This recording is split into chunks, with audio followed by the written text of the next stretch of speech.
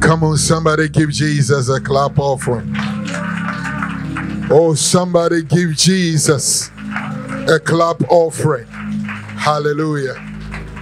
Give the King of Kings and the Lord of Lords, the I am that I am, a clap offering. Hallelujah. Amen.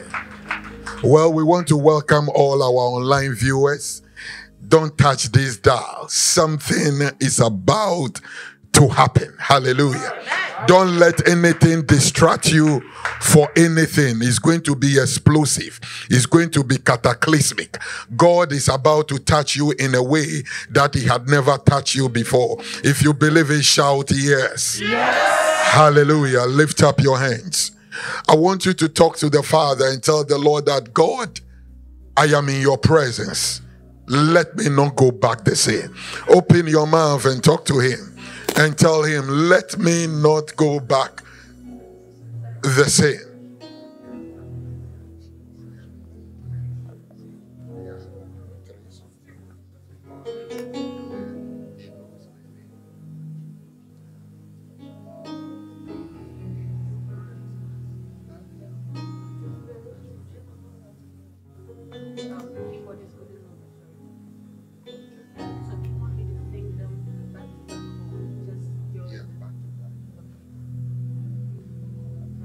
Open your mouth, somebody, and talk to him. That tonight you will have divine encounter with him. You will have supernatural encounter with him. You are not living here empty. You are living here with the power of God. You are living here with a testimony. You are living here with a miracle. You are living here with a breakthrough. Open your mouth and talk to him. Tell him your expectations. Open your mouth and talk to him.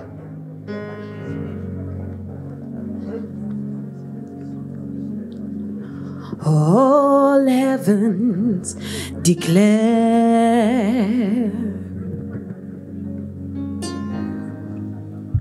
the glory of the risen Lord. Who can compare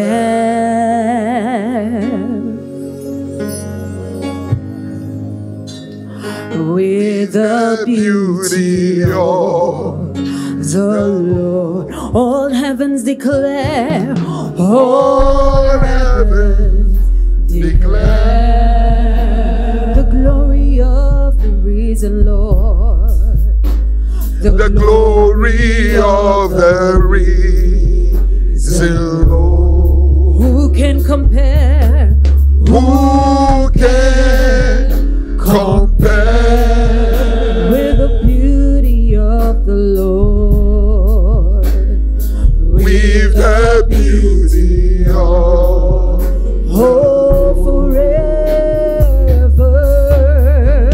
forever you will be. Forever you will be the Lamb upon the throne. The Lamb upon the throne. I gladly bow my knee. I gladly bow my knee and worship you alone. Forever you will be. Forever you will be. Forever you will be. The Lamb upon the throne. You are the Lamb upon the throne. I gladly bow my knee. I gladly bow my knee and worship you alone. I will proclaim. I will proclaim the glory of the risen Lord. The glory of the risen Still, who once was slain,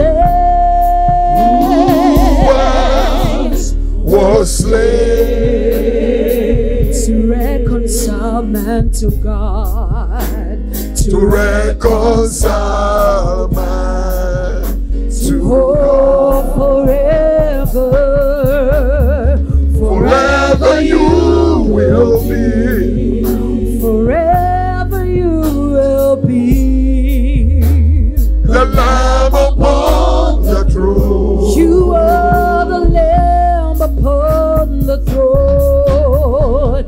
I gladly bow my knee. I gladly bow my knee and worship you, oh, forever you will be, yeah. Forever you will be. Lord, forever you will be the Lamb. The Lamb upon You the are throne. the Lamb upon the throne.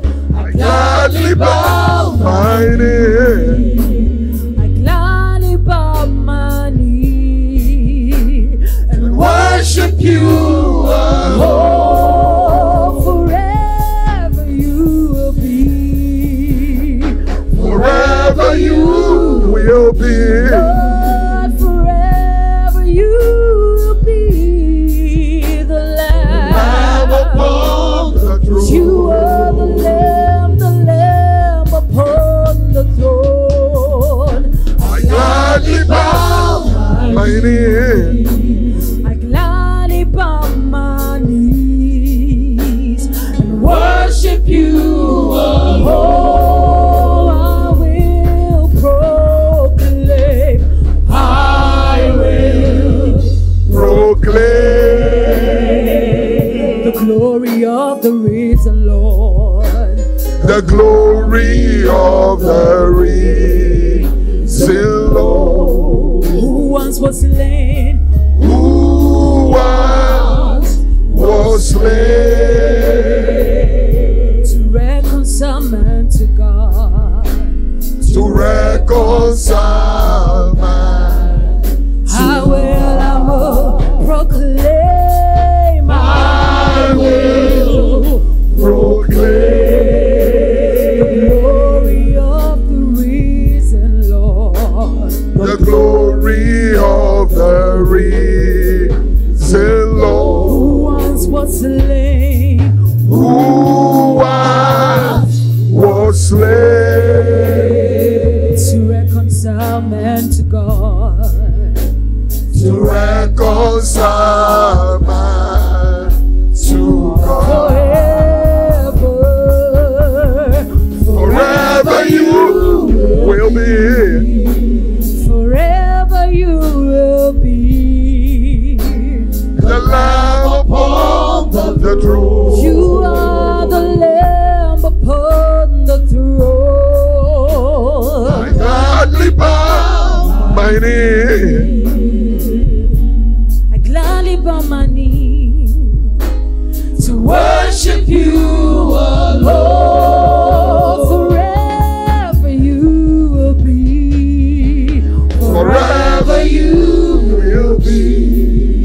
Forever you will be The Lamb upon the throne. the Lamb upon the throne. I gladly bow my knee. My knee. I gladly bow my knees and worship you alone. Somebody worship that great name. He's worthy, he's worthy. He's worthy, he's worthy. Oh, we worship you, Lord. We worship you, Jesus. We magnify your name. We worship you, O God, at a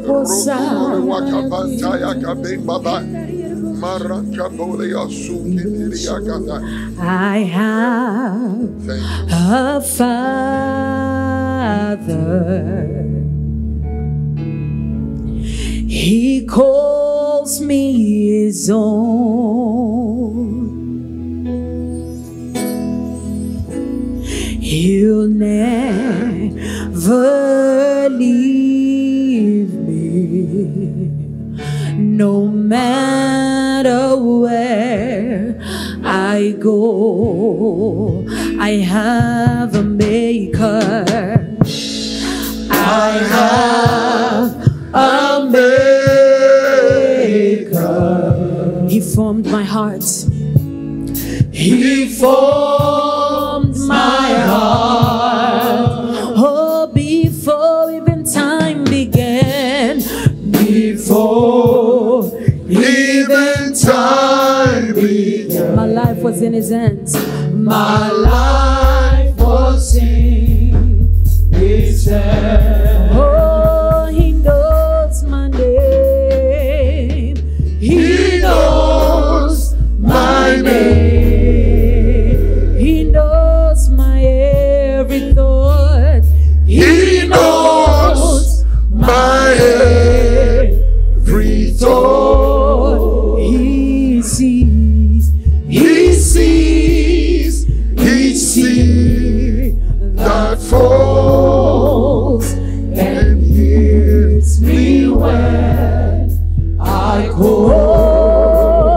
He knows my name.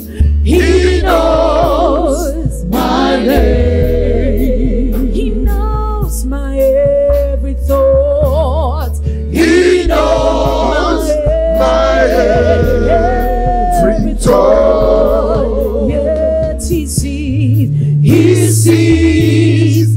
He sees that falls and hears me when I call. He knows my name. He knows my name. He knows my every thought. He knows my every thought. He sees. He sees. He sees that falls and hears me when I call. Oh, he knows my name.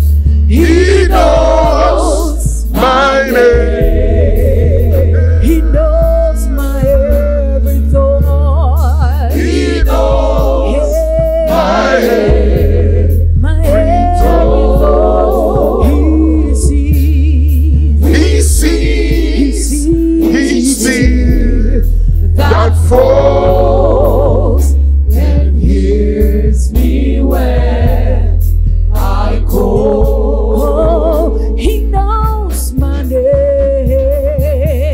He knows my name. He knows my every thought. He knows my every thought. He sees. He sees.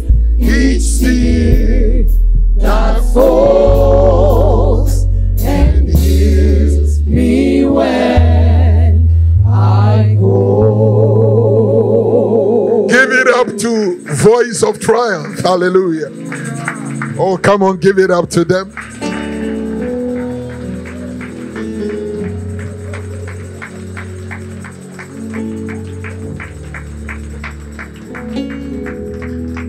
I want you to look at two people and tell them, God is here. God is here.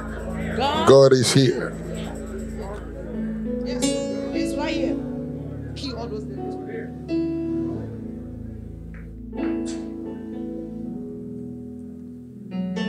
Hallelujah. Amen. I want to teach you on a subject I've entitled, When God Shows Up. Somebody say, when God shows up. Because he's going to show up. Hallelujah. I want you to say it like you mean it. When God shows up. Oh, say it again. When God shows up. Oh, shout it. When God shows up. Please, you may be seated in the heavenly places.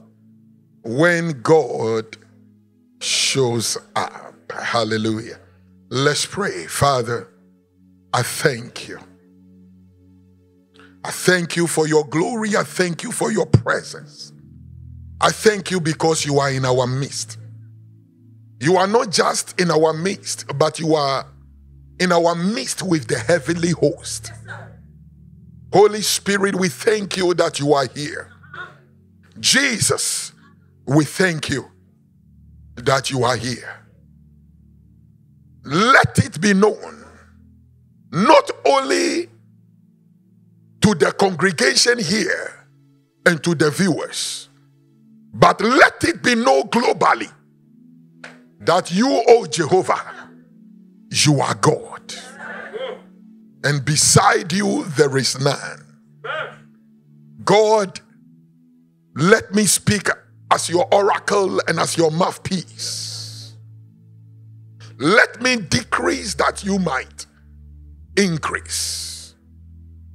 Give me the oil that makes teaching and preaching easy. And Father, let this atmosphere be the atmosphere of the prophetic. Let it be the atmosphere of deliverance. Let it be the atmosphere of the miraculous. Let it be the atmosphere of signs and wonders. Let it be the atmosphere of instant healings. Let it be the atmosphere of manifestations. Let it also be the atmosphere of revival, such as we have never heard or read before.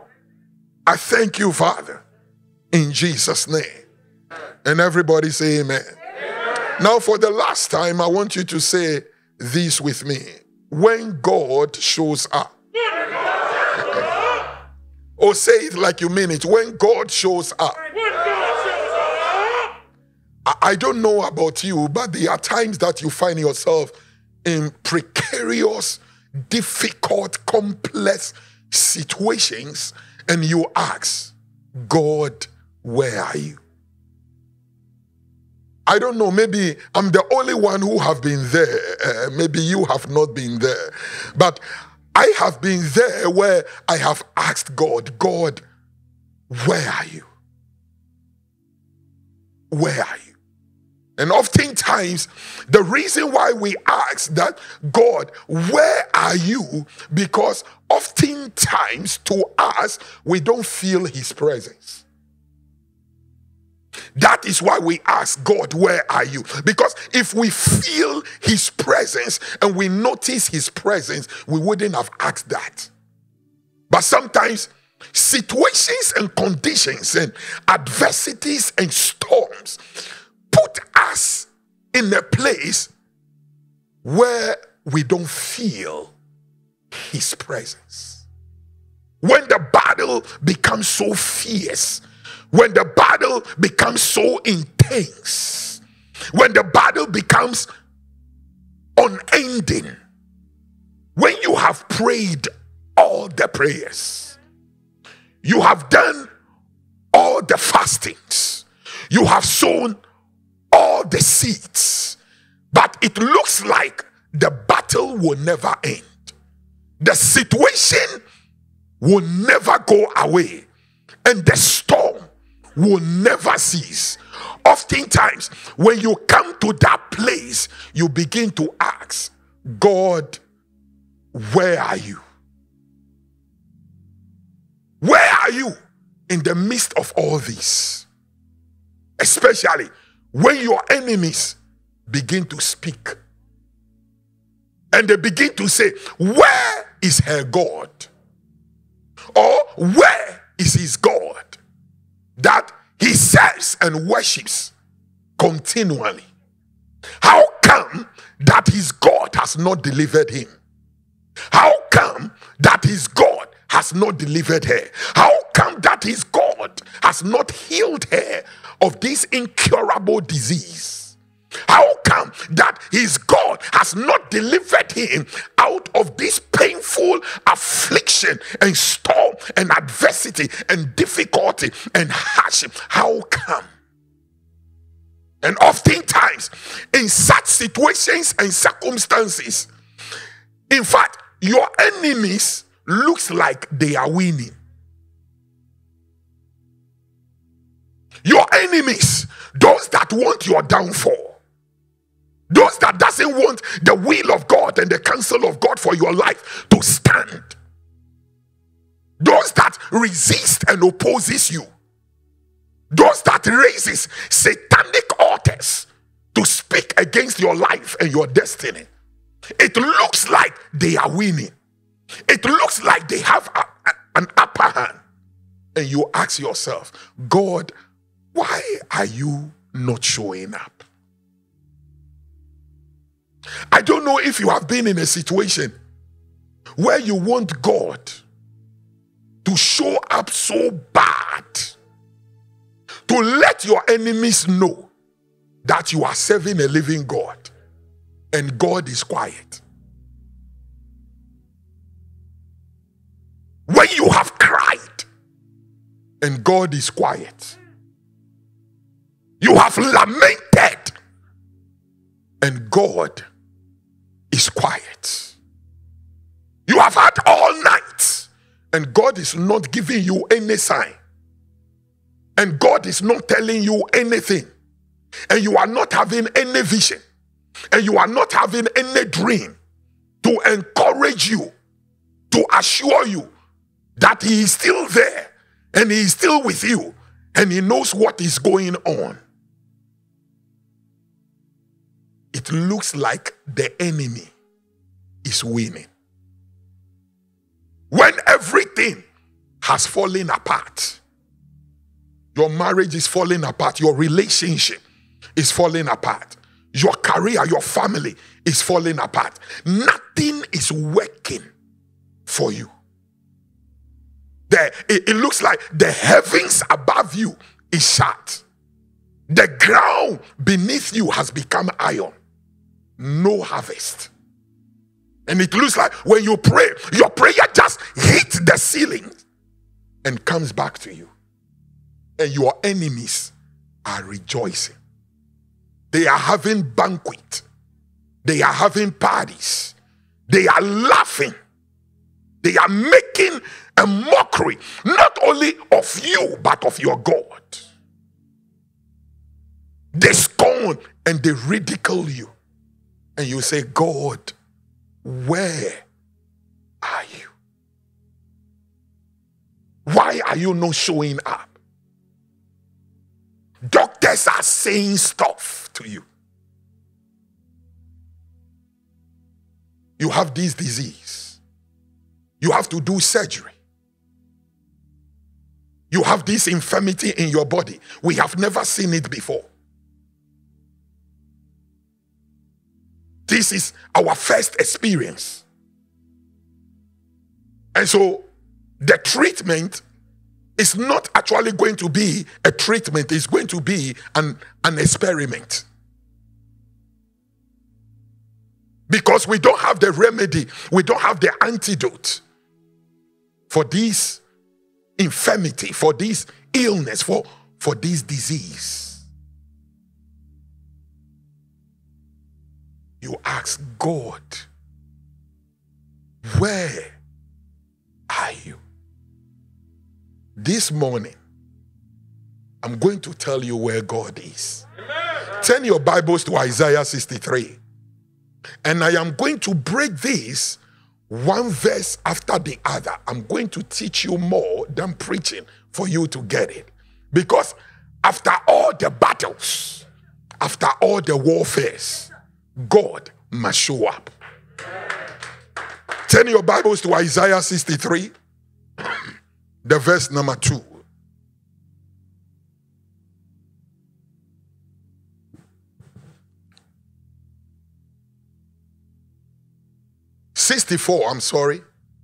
The verse number 3. Isaiah 64, the verse number 3.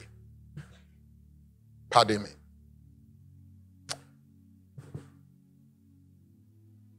I want you to watch this very carefully. He said, for when you did awesome things, somebody say awesome. Awesome. Somebody say awesome. Awesome. For when you did awesome things that we did not expect, when you did awesome things that we did not expect, you came down and the mountains trembled before you. For when you did awesome things, the awesomeness that simply means magnificent things, stunning things, things that the human mind couldn't comprehend and apprehend, reckoning things beyond our comprehension. When you did awesome things, when God shows up, everything he does is awesome. Listen, when God shows up, he will do in your life what man cannot do. When God says that it is enough,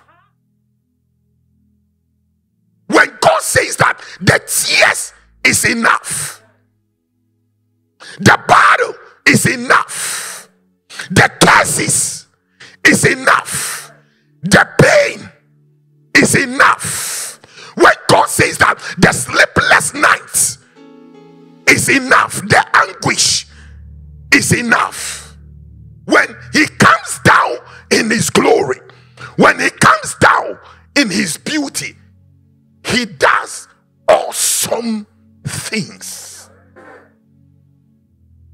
Awesome things. Things that are mind-blowing. Things that are mind-boggling. And the reason why the Bible uses awesome things, because there is no any other word to use. If there is any other word to use to describe when God shows up, when God moves on your behalf, when God moves as it relates to your destiny, as it relates to your adversity, as it relates to your pain, what God does, I am telling you, it is beyond anything you could ever imagine. Project it again for me. For when you did awesome things that we did not expect, which means that anytime God shows up, what God does in our life, it goes beyond our expectation. Amen. You see, you forecast one thing, you desire one thing, but God does beyond and above what you desire. You ask him for one thing, but he goes beyond and above and gives you much more than you can accommodate. He gives you in the overflow. Why? Because when God shows up, he beats your expectation. He said, you did beyond our expectation. When he shows up, listen, what makes you think that God will not show up? With all that you have been through, the light shineth brightest when there is darkness. The glory of God shines brightest when your destiny and your life and everything around you is bleak. God doesn't show up when it is possible. He shows up when it is impossible. Amen. That is why in the midst of the storm, in the midst of the attacks, in the midst of the battles, all the prayers and the fasting, he never said a word. Because if he shows up at the time of possibility.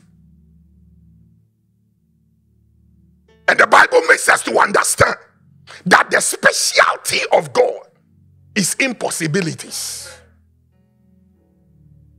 He is the God of the impossibilities. If you can handle it, he won't touch it. If you can deal with it, he will not show up. If you can prevail by yourself and by the arm of the flesh, he will not show up. If it is within your power and your means and within your reach, he will not show up. But when it is beyond and above, when you are overwhelmed and you don't know what else to do, and you have been abandoned and rejected and forsaken by family, friends, and loved ones, that is when Jehovah shows up. He shows up to let you know that he is still God over your life.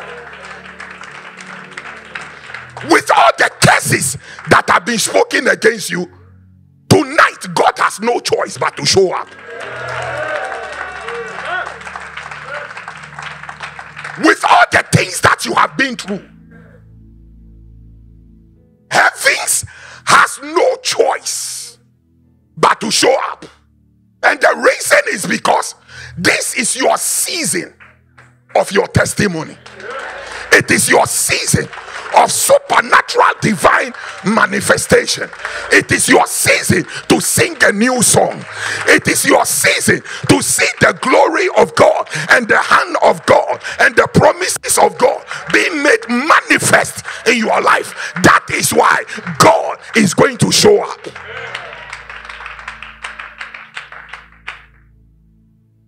Project it for me. There is something that he said that I want to get to that point. He said, for when you did awesome things that we did not expect, you came down.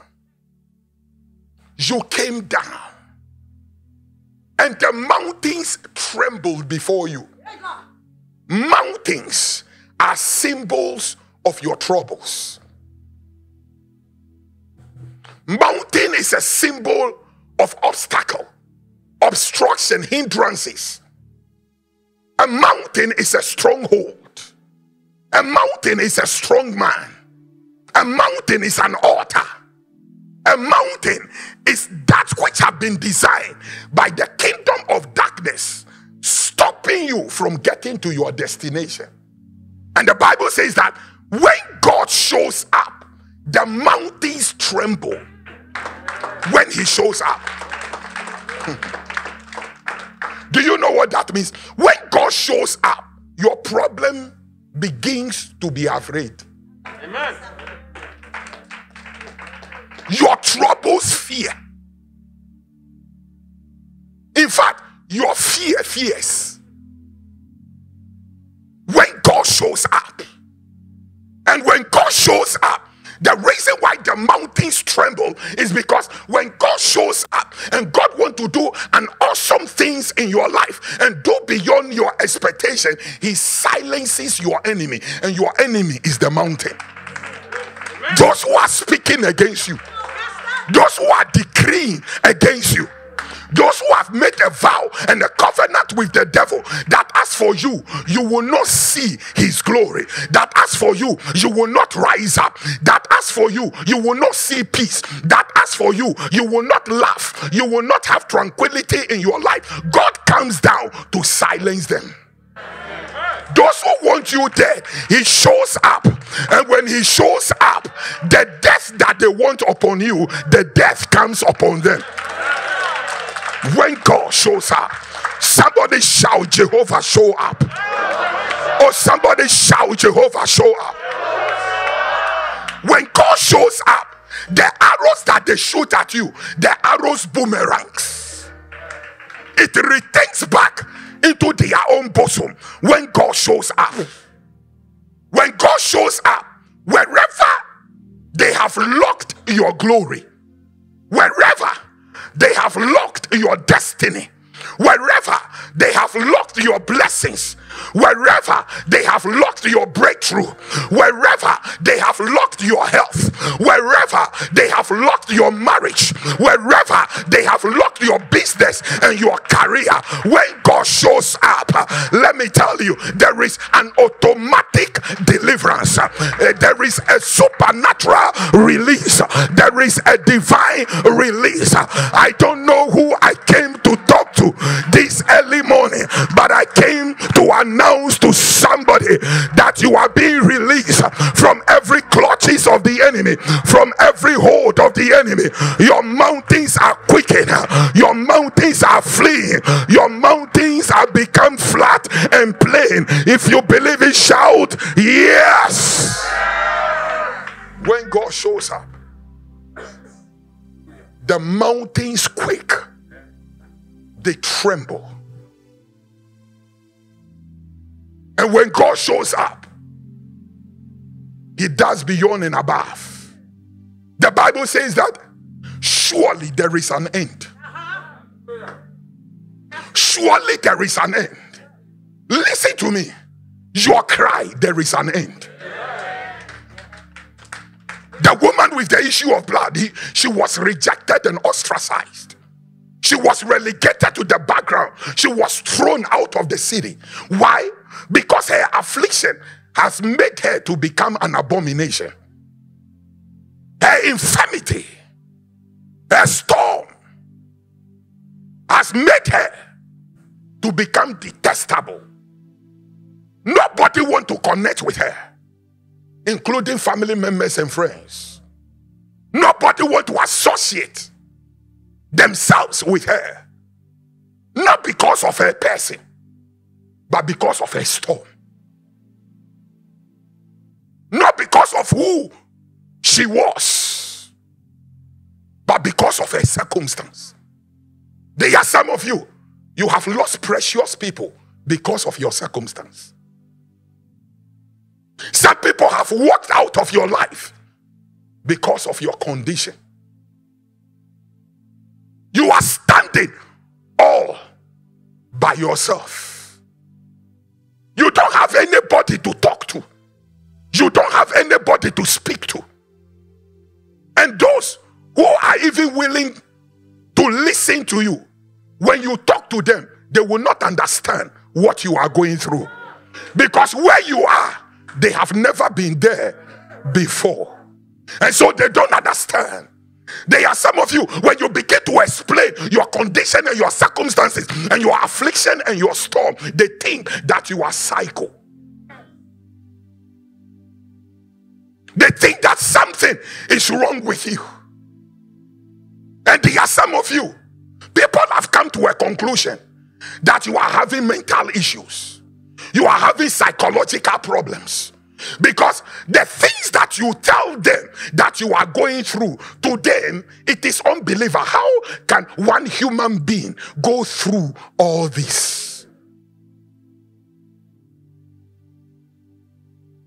In my walk with God, I have come to understand that when you carry a great destiny, you will walk through some things. When you are normal, you will face normal things. But when you are abnormal, when you are not ordinary, the battles also will not be ordinary. When you are not ordinary, the storm will not be ordinary. When you are not ordinary, the attacks from the kingdom of darkness will not be ordinary. When you are not ordinary, Satan will not assign witches against you. He will assign principalities against you. When you carry greatness in the inside of you, beloved, what comes against you? It is not just tornadoes and tsunamis and whirlwinds. But what comes after you is the kingdom of darkness. And the people that you are talking to, because they don't carry what you carry, they don't understand. They don't understand. The woman was thrown out with the issue of blood. He was outside of the city all by herself. Why? Because she had an issue. The issue cut her off from everybody. The issue isolated her. There are some of you, your challenges and your problems and your attacks and your battles have isolated you. It has secluded you and cut you off from everybody. Just like the woman with the issue of blood. And she has been going through this for 12 years. And how many of you know that 12 years is a long time to be having an issue of blood? Bleeding, hemorrhaging for 12 years of every day. I want you to visualize that.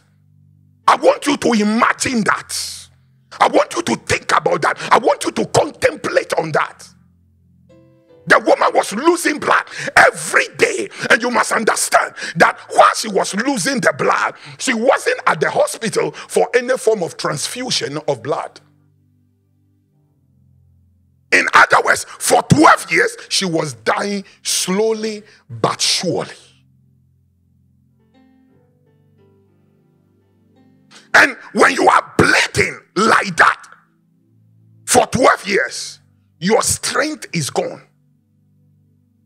Your energy is gone. There is nothing left. All you experience is weakness. You become anemic. But when God decided to show up, Jesus didn't come to town because of the people that were following him. Jesus came to town because of this woman. Heavens had a meeting. The 24 elders came to the conference room because God, Jehovah, subpoenaed them. The Holy Ghost was there. The patriarchs were there.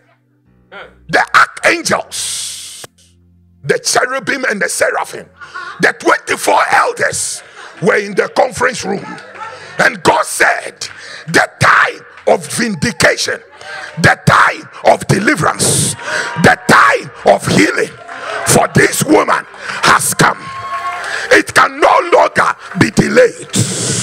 It can no longer, this woman can no longer wait. I don't know who I came to talk to, but your breakthrough can no longer wait. Your miracle can no longer wait. Your healing can no longer wait. Your testimony can no longer wait. Because heavens have had a meeting and they have come to a conclusion that this is your time. This is your season. This is your moment. And guess what? You may be seated. Guess what? In the meeting, God said to all these people that this thing is not going to happen privately.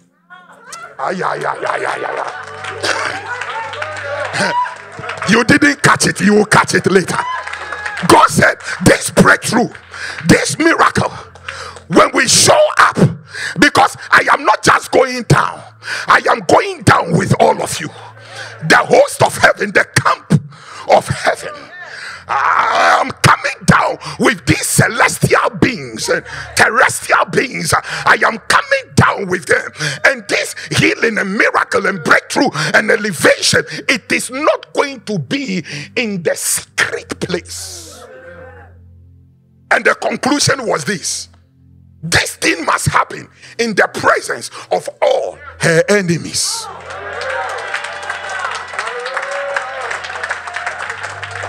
I don't know who I came to talk to, but Jehovah is about to show up.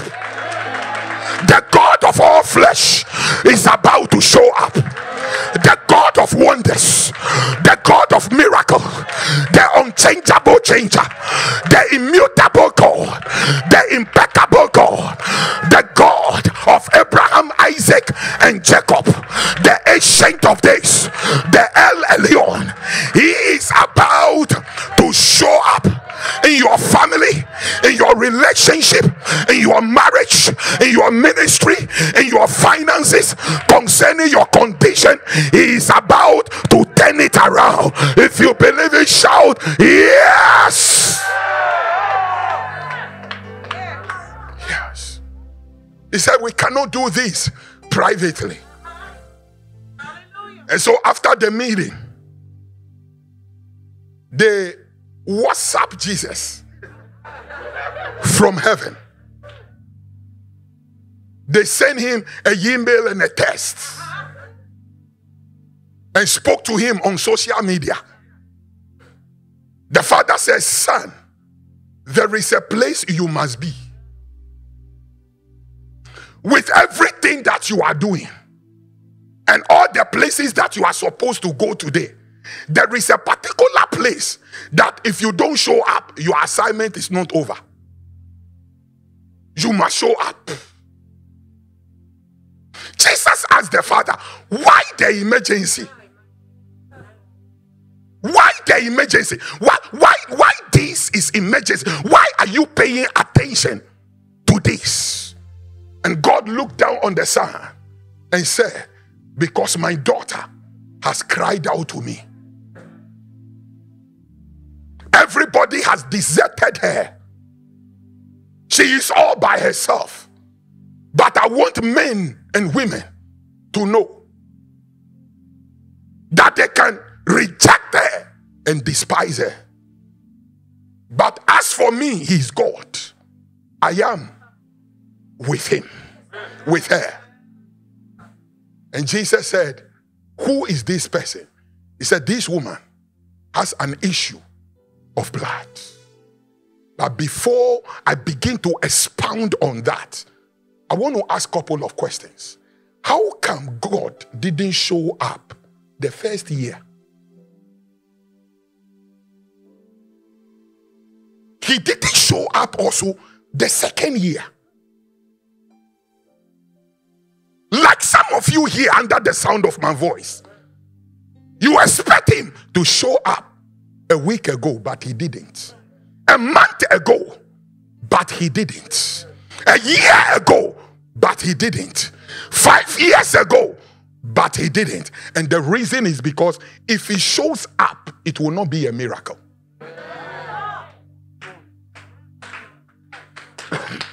If he shows up, it will not be a miracle.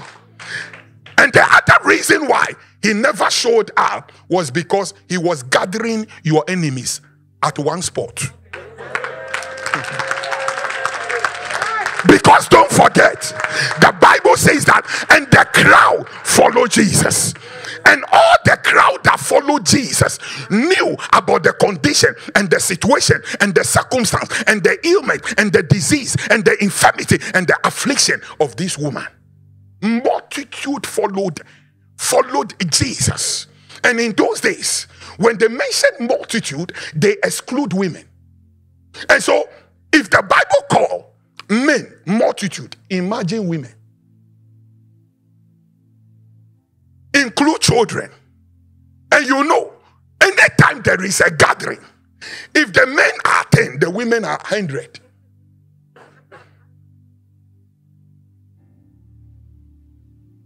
It is just natural.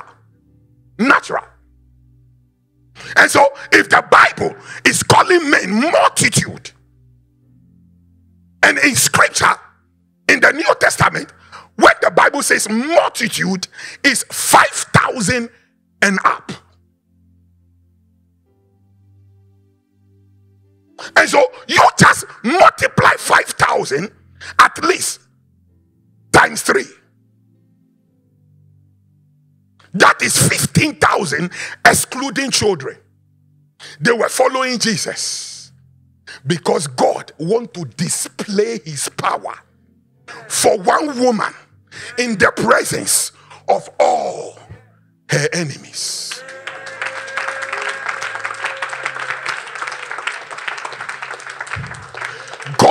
gathered all her enemies at one place. I will be coming to Isaiah 64 very soon, verse 3. At one place, they gathered at one place. Jesus was used as a magnet to attract all her enemies at one place. Because God said, this thing must happen in the presence of her enemies. So somebody will say, Pastor Grant, how did you know that all these people are her enemies? This is how I know. So many people have preached this message, and so many people have said so many things, thinking it's a revelation, but it is foolishness. Because it is just a simple logic. So many people have taught and preached that the woman with the issue of blood pressed through. It is impossible. It is impossible for the woman with the issue of blood to press through the crowd. It cannot be possible. And so, Pastor Grant, what is your argument? If the woman has been bleeding for 12 years, she is anemic, her strength is completely gone. Where will she get the strength to be able to press through such a crowd to touch the hem of Jesus' garment? It is not possible. And so the woman with the issue of blood never pressed through the crowd because the strength is not there. The capacity is not there. The ability, the power wasn't there. So it is impossible for her to press through the crowd. But because it was her enemies that have gathered, who knew her affliction and her pain, and also knew her address outside the city, they were watching. All of a sudden, here comes the woman that has been plagued. Somebody shout, God show up. Or somebody shout, God show up. Listen to me. This morning, in your ministry, God will show up. In your calling and assignment and purpose and mandate, Jehovah will show up. In your education, God will show up. In your family, your children, Jehovah will show up. Here comes the woman. And immediately she got out. Inside the gate. Got to the gate, walking towards Jesus. Everybody saw her coming. I want to ask you a question. How did they know that she was coming with such a crowd? You know how sometimes when you are going through storm and affliction and pain, the enemy looks at you and be making a mockery of you. They are looking and laughing. There are some of you, as you are sitting there, believe you me, they are watching and they are laughing. Let's see what will become of him. Let's see what will become of her. He thought he is all that. She thought she is all that. Let's see what will become of her. Let's see if she will be able to survive this storm. They are standing and they are watching. You remember Apostle Paul? When he was apprehended, they were headed to Malta. There was a shipwreck. Ended in a city by the name of Malta. The Bible says that it was winter season. It was Europe. Winter season. It was extremely cold.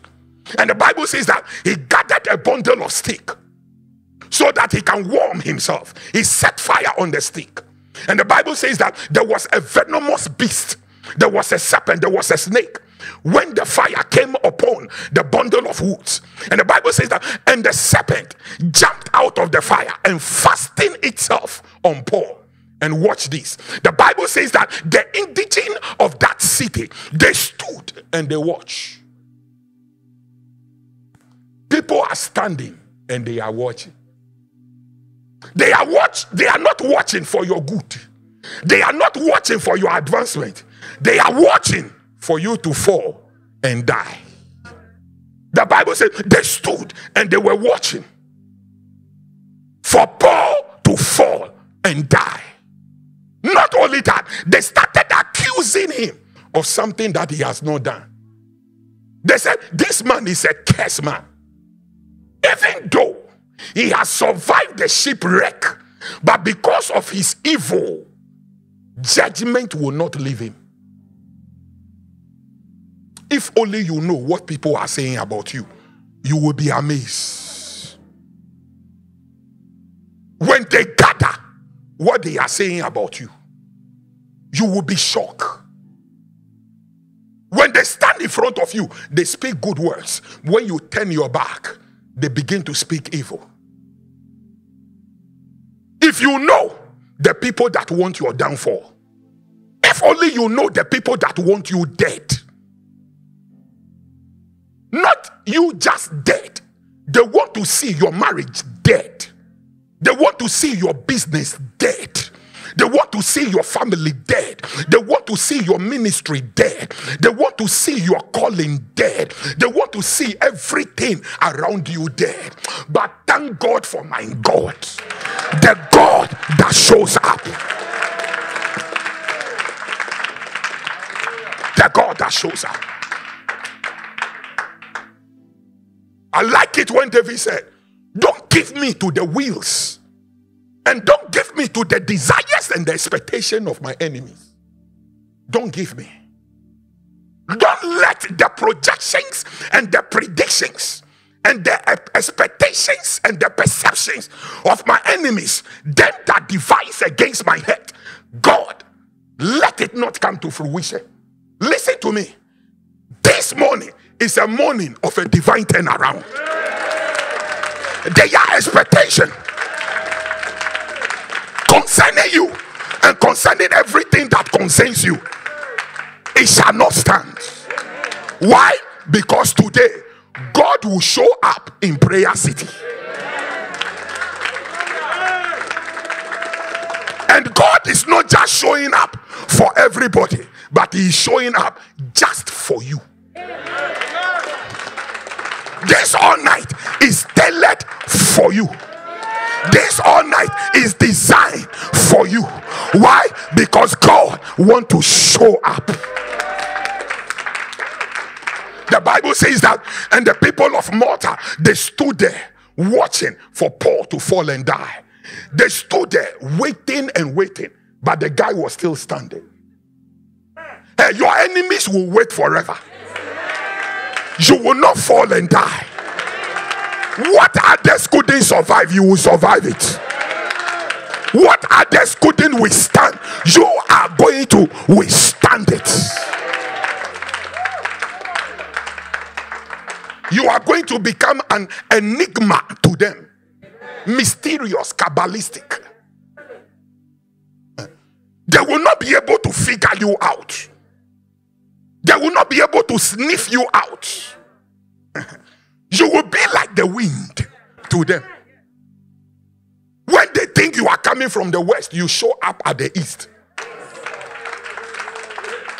Where they think it will be your exit, it will be your entrance. Where they think it will be your entrance, become your exit. You will be unpredictable. I don't know who I came to talk to, but I came to announce to somebody that Jehovah is about to show up. He's about to show up. The Bible says that when they waited and waited and waited and waited, and nothing happened to him. And the Bible says, and they changed their mind. Do you know how your enemies change their mind? When God comes to town. When God comes to town, your enemies change their mind. When God comes to town, He makes Himself known. He makes Himself manifest so that your enemies will know that they are serving gods, but your God supersedes and transcends every other God. Before him and beside him, there is none. The God that shows up. That is why that sickness that you brought here this morning, it will dry up. You didn't hear what I said. I said it will dry up. I don't care what the doctors have said. I said I don't care what the doctors have said. There is balm in Gilead. Jehovah Rapha is here. The physician of all physicians is here. I said that sickness will dry up. That sickness will leave your body. If you believe it, shout fire. Oh, shout fire. You may be seated.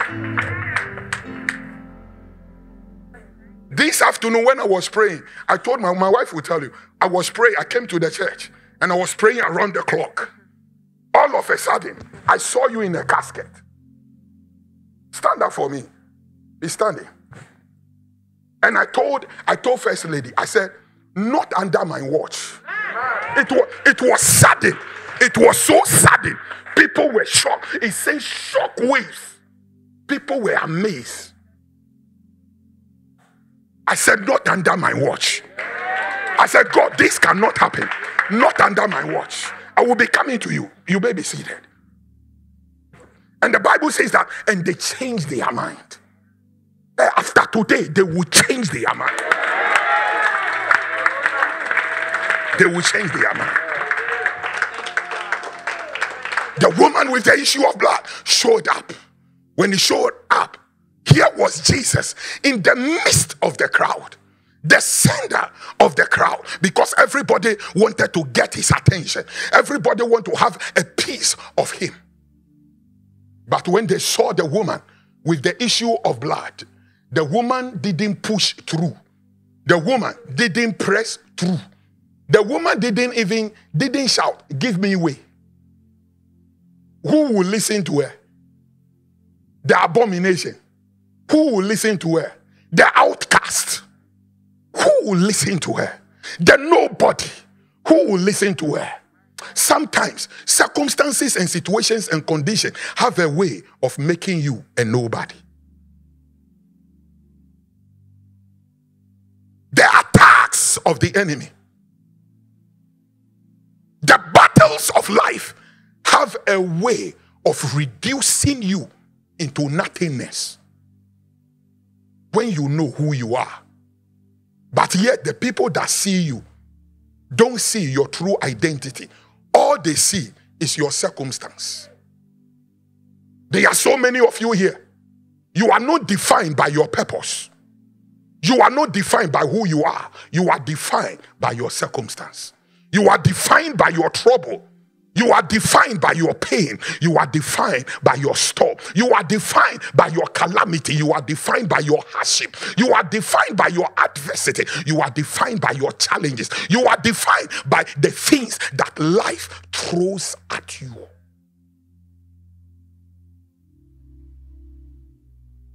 The woman showed up. Instantaneously, the crowd saw her. And they said, hey! I believe one person shouted, here come the abomination. And immediately they shout, here come the abomination. The crowd said, where is she coming from? Immediately, the crowd parted into two. One on the left and the other on the right. Yes, like the Red Sea.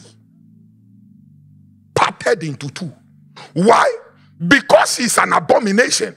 And according to the Levitical law also, she is an abomination. Why? Because anybody that touches her automatically become an abomination. Anybody that touches her or anybody that she touches becomes an abomination. Anybody that eats from the same plate, that person becomes an abomination. If she sits anywhere and you sit at the same place, you become an abomination. So when the crowd heard abomination is coming, they parted into two. Tell me, this woman, can she press through? The crowd divided like you are sitting. One side and the other. All of a sudden, Jesus himself was shocked that the crowd that want a piece of him, the crowd that was touching him, the crowd that wanted his attention, all of a sudden has been divided into two, that Jesus was standing all by himself with the crowd on the left and on the right. The woman with the issue of blood didn't press through. She walked. I feel something. You don't understand. She walked. But you must understand that she didn't run. You must also understand that she couldn't walk fast because she didn't have the energy to walk fast. She took her time to walk whilst her enemies are standing and watching. It was another experience of the Noahic covenant. The Bible says that, and God said to Noah, build an ark. Make sure that all the animals in pair enter into the ark. How many of you know that horse and zebra will get in first? Because they are fast. They run fast. All the other animals got in. But you see, the ark couldn't be closed until the turtle and the snail enters. In other words, it doesn't matter how fast you get into the ark. The ark is not taken off. And everybody that has gotten into the ark must wait for the turtle and the snail.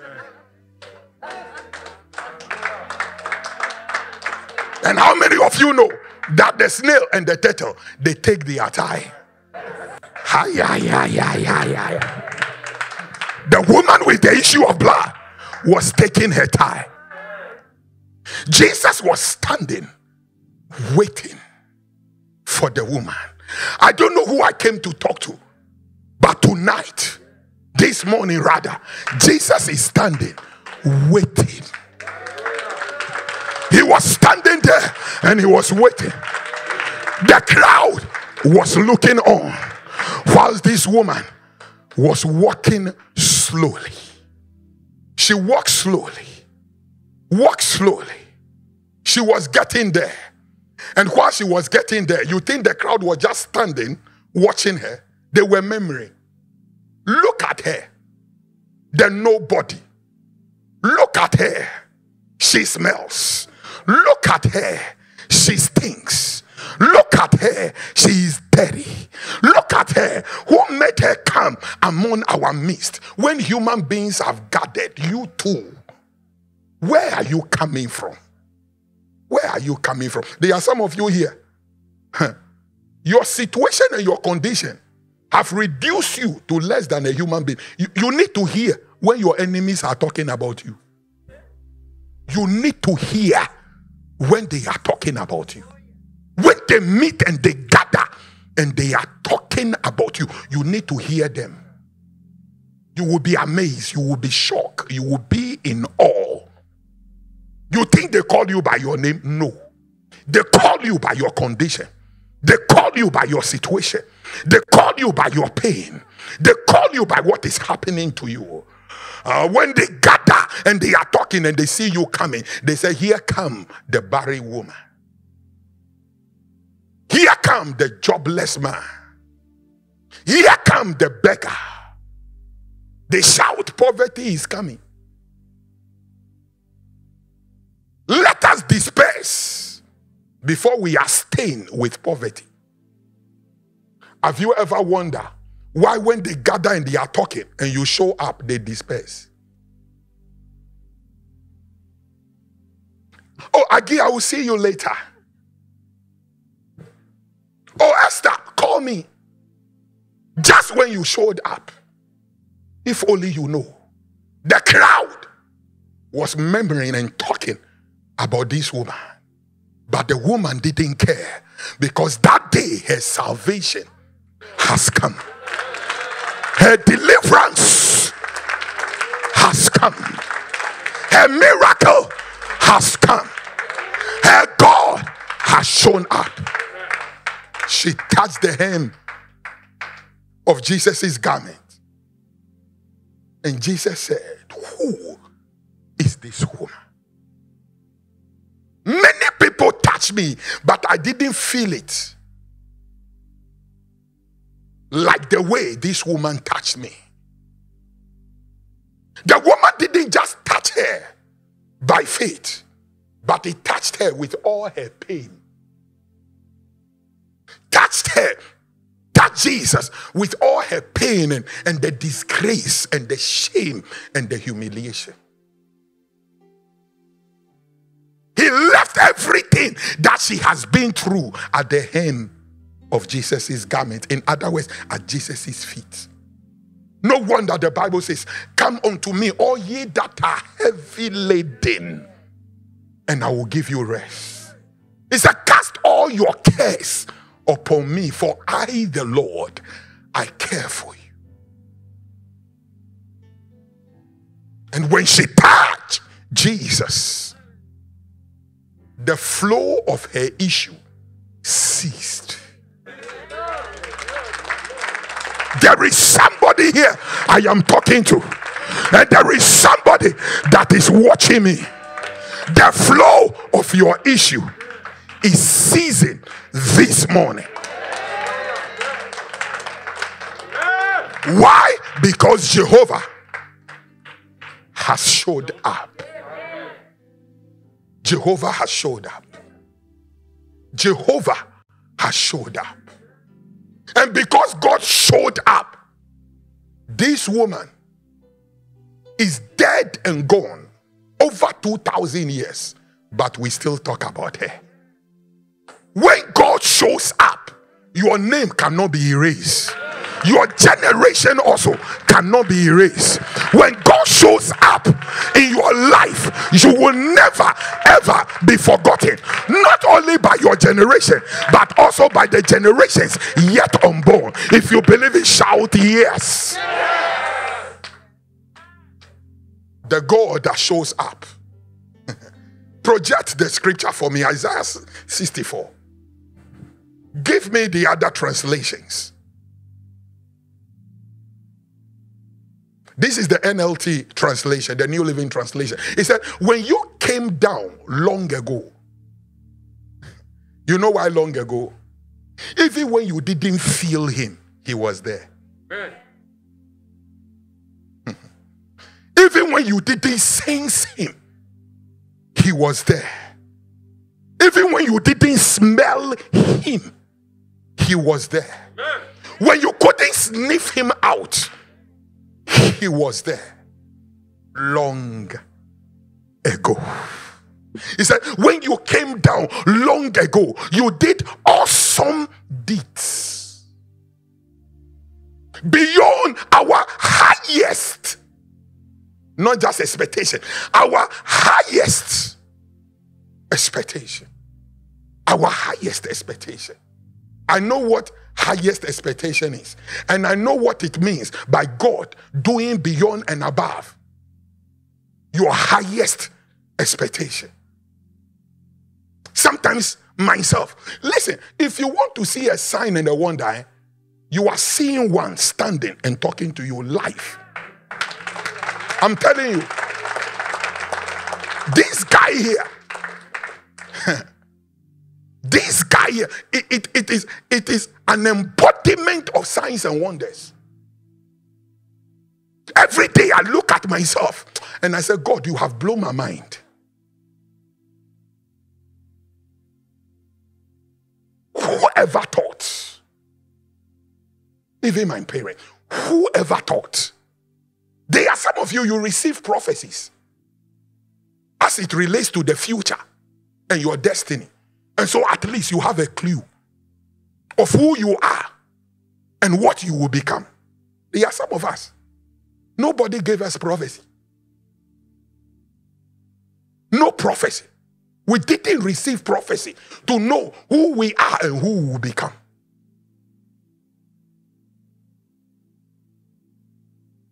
Nobody. I had expectations. I had desires. But the Lord did beyond and above my desire. Beyond my highest expectation.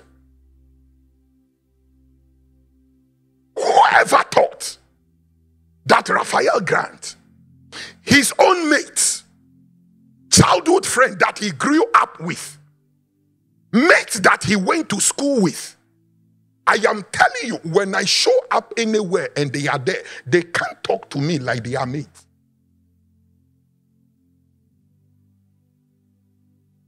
They can't talk to me like they are mates. Sometimes I played with them and said, let's talk. I mean, forget about all the protocol. And they will tell me, we can't. Oh. We can't. And some of them will tell me to my face, we are not your equal. We cannot address you like before. God has elevated you above us, and we want to acknowledge and recognize it. Beyond my highest expectation. Beyond my highest expectation.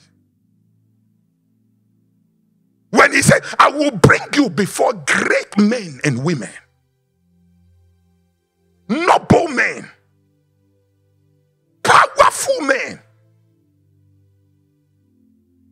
There are places that he has taken me to. There are places, the people that he has brought me before. I look at myself and I said, how did I get here?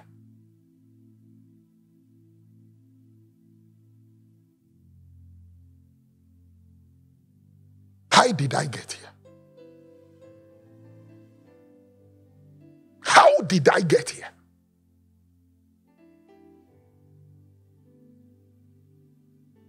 Recently, I was in DC.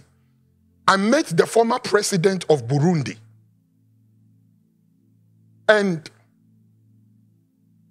she was in a state of hopelessness and helplessness with her family. Because all her assets has been taken away.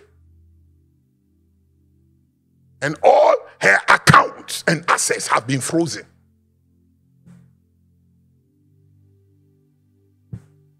Food to eat is a problem. The former president of that country. She was sitting down with her husband.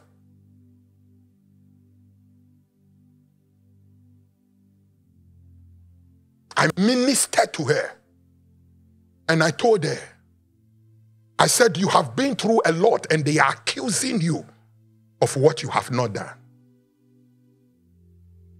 She started crying. I said, everything they have said about you and the purpose and the reason for which your assets are frozen, it is not true. And I told her that hear the word of the Lord. Your assets will be released back to you. And I told her that you will go back to your country. And I said, I see you again becoming president. She and the husband, they were sitting on the chair. They fell on their knees. I lay hands on them and spoke over their life. As I'm speaking to you, she is back in her country. All the assets that was frozen has been defrosed. And as I'm speaking to you, there is an election, presidential election that is coming on there, and she is standing. You see, I look at myself and I look at where I am coming from. Because there are some of you, you come from aristocratic background. There are some of you, your background is full of affluence. There are some of you, your family name is well known and published. It's a household name. But there are some of us, we don't have background. We don't have name. Our background is nothing to identify with. And so when I tell you that he has done beyond and above my expectation, he has. When God shows up, he turns your life around. Not 180 degrees, 360. When he shows up. When he shows up. You think that this is all that it is to you. You are much more. Believe me, I said you are much more. You are much more. I have told you a couple of times about a pastor when I was growing up, took interest in me. Because the pastor told me that I've not seen the little boy that loves God so much. And so took me under his tutelage to teach me the ways of God. He was the one that told me, he said, son, anytime you are anywhere by yourself and there is nobody there, be careful what you do. Because know that wherever you are, God is watching you from far distance.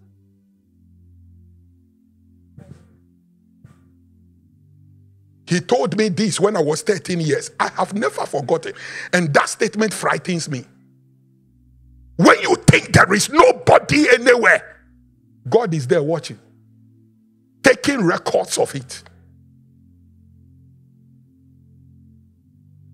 Recently, I was in Ghana. The man is an old man now. I called him. I said, Pastor Raymond, I want to come and see you. When I called, he said, who is this? The voice is very familiar, but the voice looked deep. That was what he said. I said, Daddy, it's me. He calls me Raph. I said, this is Raph. He said, what? You don't need to come to me. Tell me where you are. And I'm coming there. I was at the hotel. Lo and behold, he showed up. He looked at me. He ran when I opened the door. Held me, shook me. And he said, now that I have seen you and I have seen the glory, I am ready to depart. It was another experience of Simeon when he held Jesus in his arms and he said, now that thy servant has seen the consolation of Israel, thy servant is ready to depart. I was overwhelmed with emotions, both of us.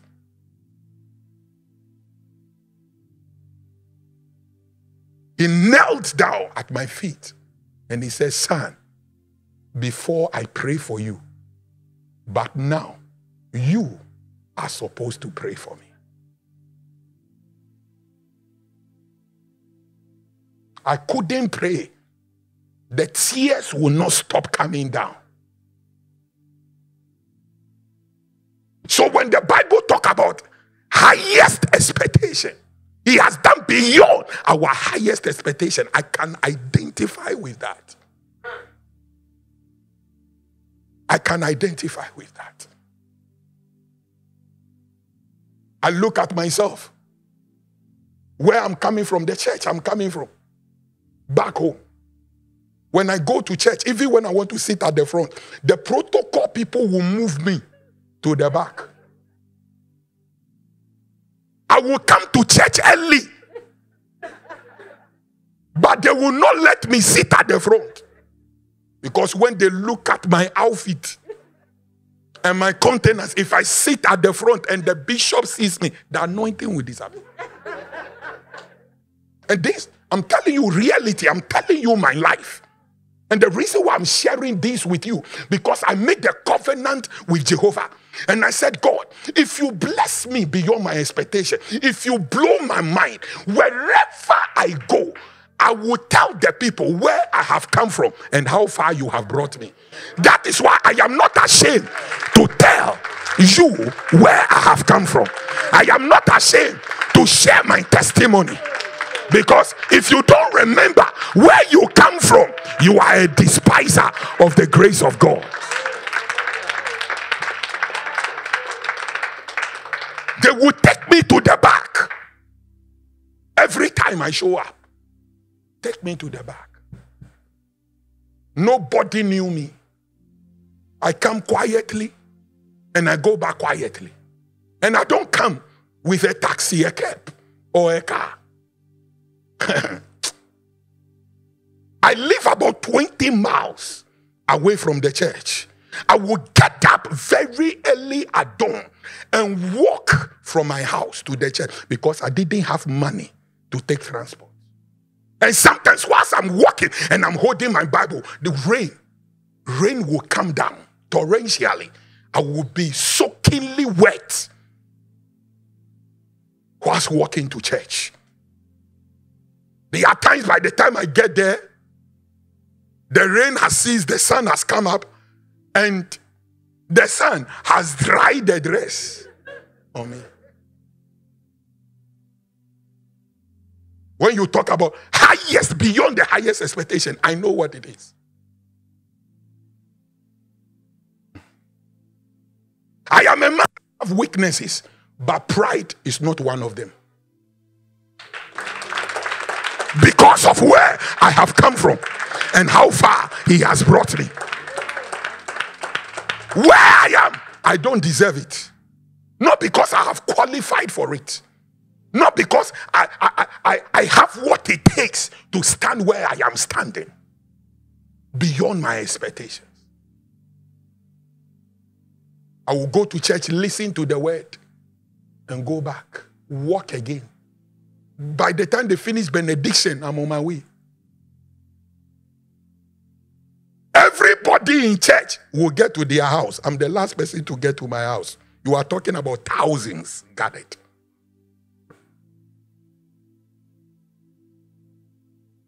And I look back at myself. Now, I show up late. Everybody has gathered. Thousands. And when I show up, they said the prophet is here. Protocol shows up. He will tell you, I travel, lift up your leg. He will tell you, I traveled with him recently there. When I show up, the protocol is massive. Massive. It doesn't matter what is happening in the church. If somebody is even preaching, protocol massive. Left on the right, they will escort me to the throne room. To the top. To the top. The same church that I grew up from, that I was sitting at the back, I stand at the front on the pulpit and I preach to the same people. Talking about highest expectation. When God shows up, it is beautiful. When God shows up, let me tell you, people who look down on you will look up onto you when God shows up. Listen, maybe you have given up on yourself, but God has not given up on you. You have given up on yourself, but heavens has not given up on you. When God shows up, let me finish reading the scripture. Project it for me. When you came down long ago, you did awesome deeds beyond our highest expectation. And oh, how the mountains quaked. How the mountains, they quaked. You came in with trouble, but you are not living with trouble. You came in with an impediment, but you are not going back with an impediment. You came in hopeless, helpless, with tears, depressed, not knowing what tomorrow may be. You came in looking at your future, and your future looks bleak. But I'm telling you, you are walking out of here. And if there had ever been any time that you have had a full assurance and confidence of your future, I am telling you, is this morning.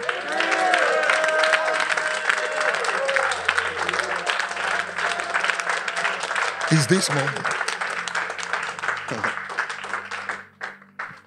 This God, He's too much. This God, He is too much. God have a way of elevating you, lifting you up, showing you His glory, and making Himself being made manifest in your life, that people that you look up to begin to look up to you.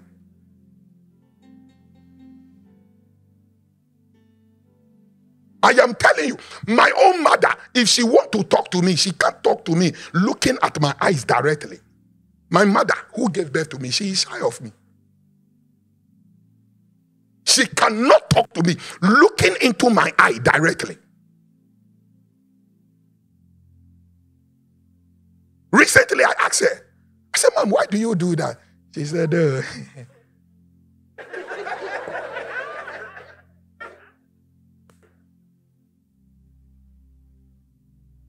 when God shows up, when He shows up, you recover everything. Lost glory, lost blessings, lost favor, lost breakthrough, lost open door, lost elevation, lost manifestation. You recover everything. You recover everything.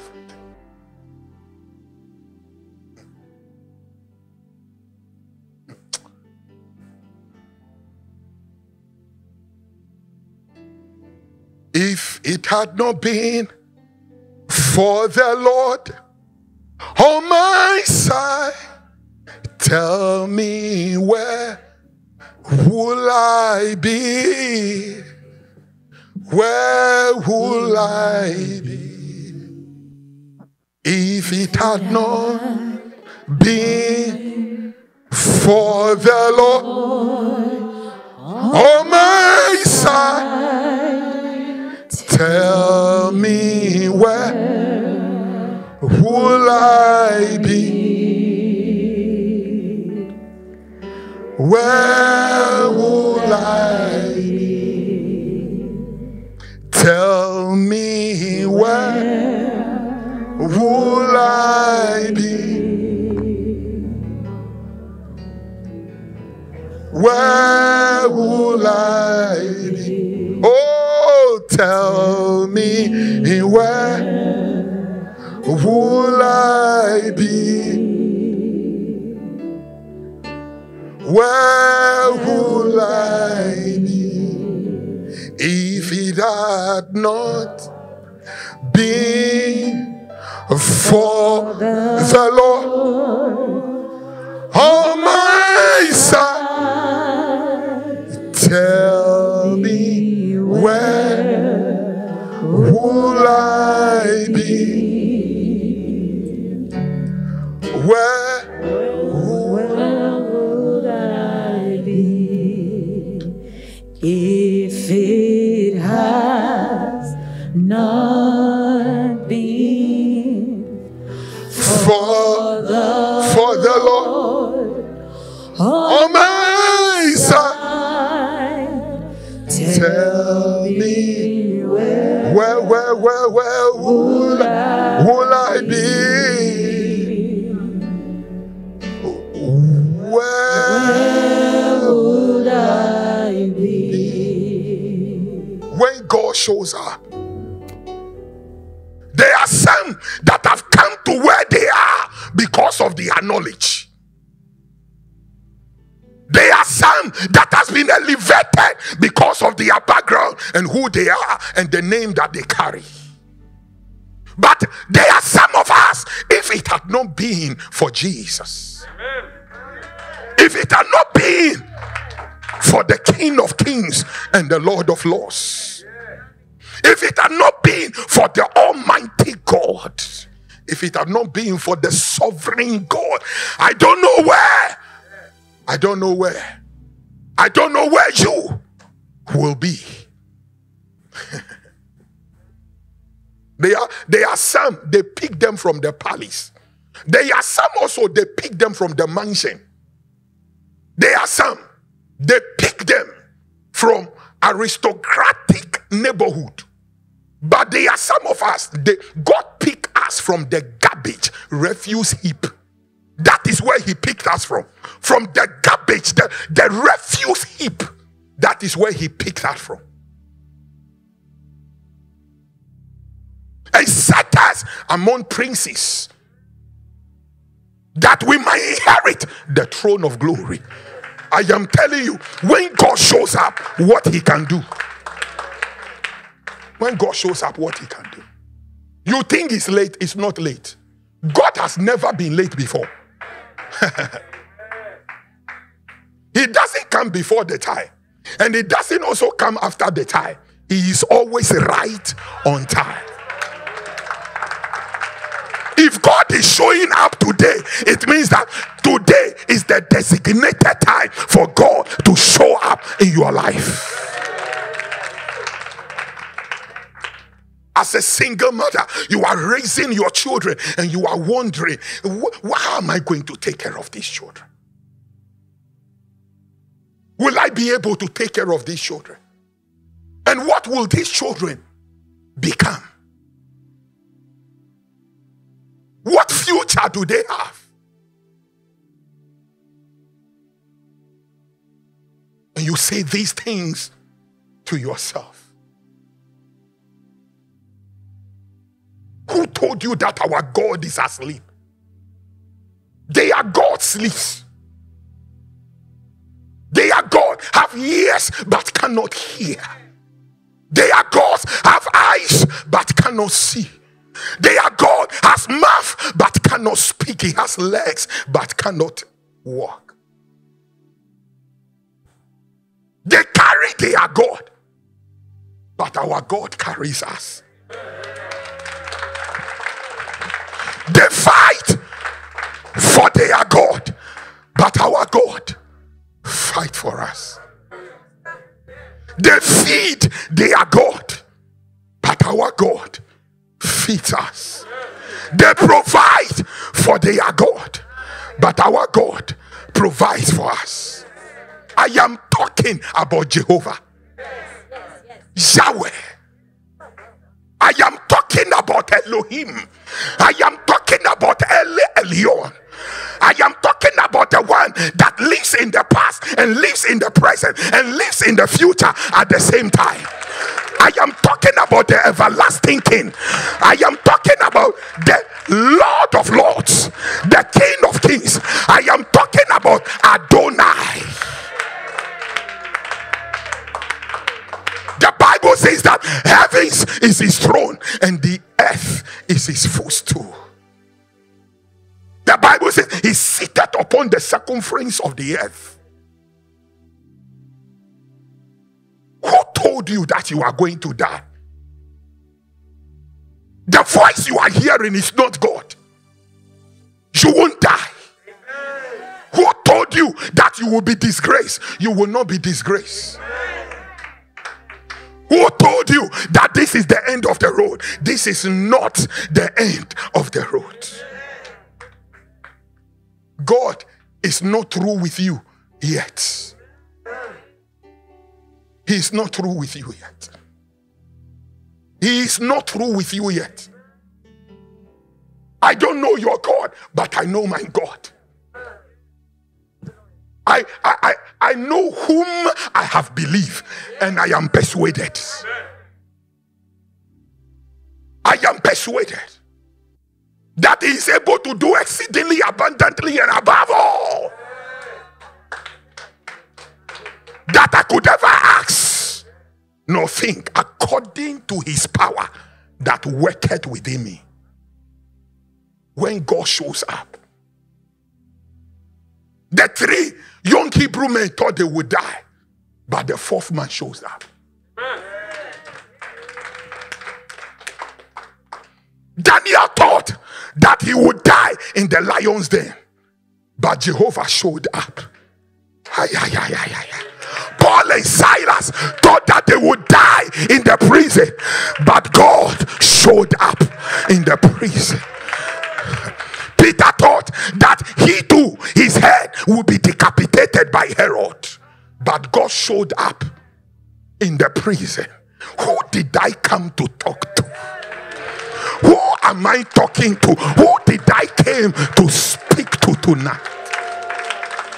Who?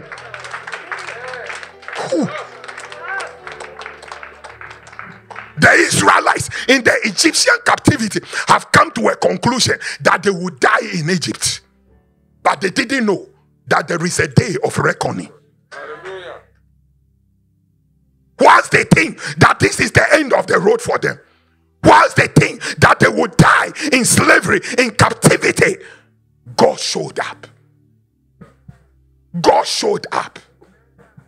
When the Lord turned our captivity again, we were like them that dreamt. He said, when the Lord turned our captivity again, in other words, he has done it before and he is going to do it again. He is going to do it again. He is going to do it again. I know my God. And one thing that I know about him, Pastor Ola, when God shows up, he shows up big. He shows up big. When he is going to do it, he does it big. My boys will say humongous, gigantic, huge. When God shows up. When God shows up. And I'm telling you, this God, he shows up in style. he shows up in style.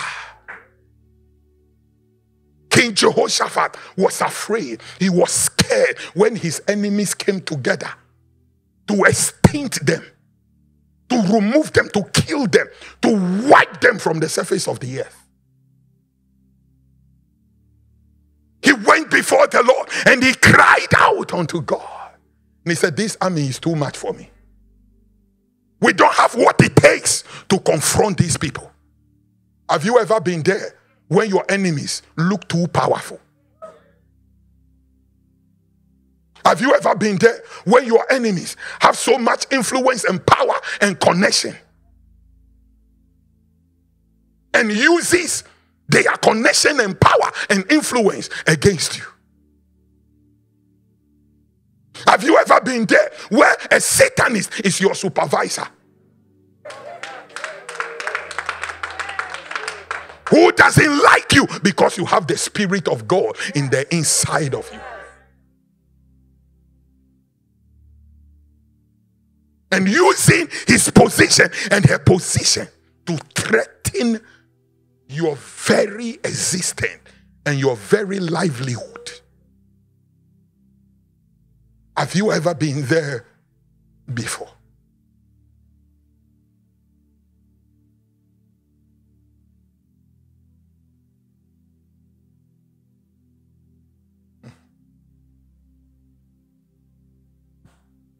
What they have said, people, one day, a man that I look up to,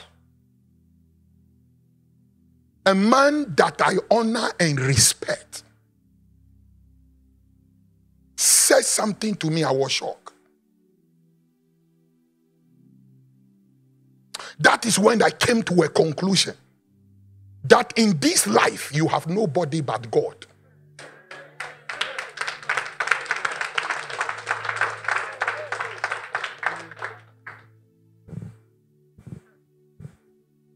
When this man saw me coming to the limelight at a very fast rate, couldn't handle it.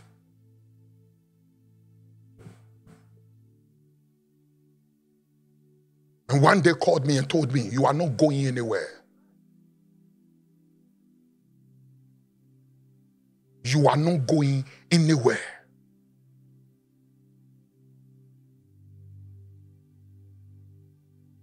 And thank God for my radicality.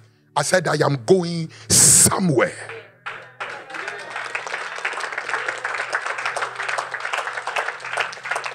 He said to me, he said, what?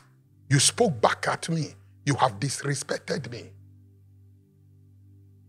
And then he said, because you have disrespected me, they will disrespect you. And I said, you are not God over my destiny. You are not God over my destiny. You are not God over my destiny. The Bible said, who is he? Who? Somebody shout, who? Say it my way, who? Who is he that saith a thing and it cometh to pass when God has not commanded? Who is that person? Tell me. Who is that person? Who is that person? Job put it this way. A man born of a woman, few are his days. He is like the grass that withered and the flower that faded away. A man born of a woman, few are his days and full of trouble. He is here today and tomorrow is no more. Who are you to determine my destiny, to determine my rising up, to determine my going in and my coming out?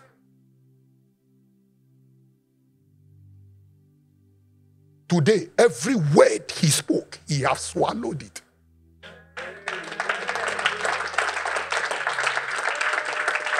Every word, swallowed it. Swallowed it. Because God decided to show up big. I like it the way Donald Trump says it. Bigly. God decided to show up bigly. Bigly. This God is awesome. If there is any way I have to describe him, I will say he is too much. This God is too much. He specializes in taking the redundant, the rejects, the downtrodden, the marginalized, lift them up, polish them, put his glory upon them, and put them on a pedestal for everybody to see. Everybody to see. When God shows up. I want to conclude with the verse 4. Give me verse 4. He said, for since the world began, no ear has heard, and no eye has seen a God like you.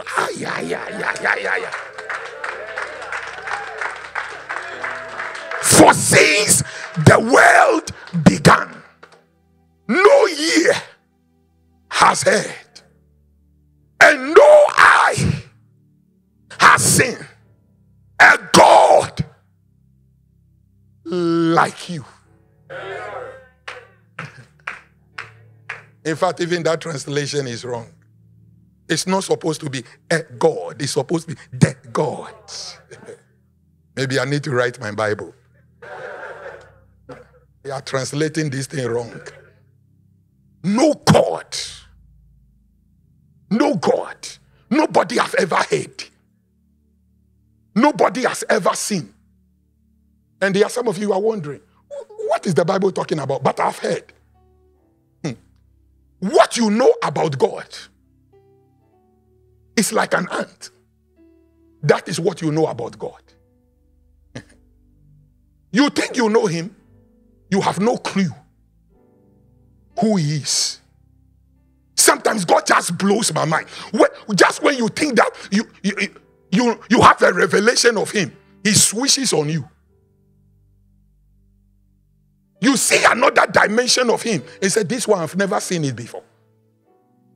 There are some of you, you have seen him as a deliverer, but you have not seen him as a healer. There are some of you, you have seen him as a healer, but you have not seen him as a provider. There are some of you, you have seen him as a provider, but you have not seen him as your protector, your defense, your battle axe, your stronghold, the horn of your salvation. You have not seen him as your shepherd. You have not seen him as your stronghold. I lift up my eyes unto the hills. From whence? From whence? From whence? From whence? From whence cometh my help? My help cometh from the Lord, who from the beginning of the world we have never heard, and now we have not seen. Our eyes have not seen. Project it for me. Let me read it quickly and we enter into some things. For since the world began, no ear has heard, no eye has seen a God like you, who works for those who wait for him. He works for those who wait for him. You didn't catch it. Some wait for man, but there are some of us, we wait on him. Some wait on connections, but as for us, we wait on God. Some wait on their credentials, but as for us, we wait on God. And the Bible says that when you wait on him, he shows up. When you tarry in his presence, he shows up. When you believe him, when you trust him, when you put your confidence in him, he shows up. He shows up. I am talking about the Almighty God, who has decided to show up this morning. Amen. For you. To show up for you.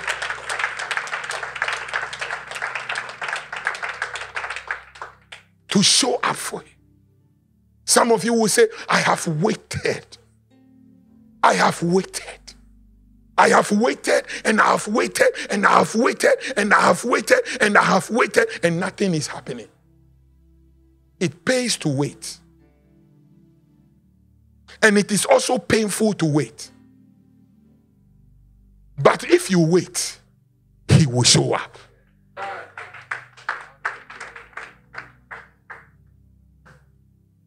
That is why somebody said, I don't mind waiting.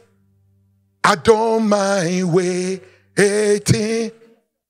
I don't mind waiting on the Lord. I don't mind waiting. I don't mind waiting. I don't mind waiting on the Lord. I don't mind waiting. I don't mind waiting. I don't mind waiting on the Lord. I don't mind waiting. I don't mind waiting. I don't mind waiting on the Lord. When you wait, It brings you to this place where you sing unto him. When peace like a river attend and let my way, when sorrows like sea billows roll, whatever my lot thou hast taught me to say, it is well, it is well with my soul. it is well, it is well with my soul, with my soul. It is well. It is well with my soul. It is well. It is well with my soul. With my soul. It is well. It is well with my soul. Listen to me. You are not in competition with anybody. You are not in competition. That is why you must learn how to wait. That is why you must learn how to tarry in the presence of God. You are not in competition with anybody. The Bible says that the battle is not to the strong and the race is not to the swift. The Bible says chance and time happens to them all. Why are you in a haste? Why are you fretting? Who are you in competition with? Tarry. Wait in his presence. Because this God, this morning, is showing up on your behalf. Rise on your feet.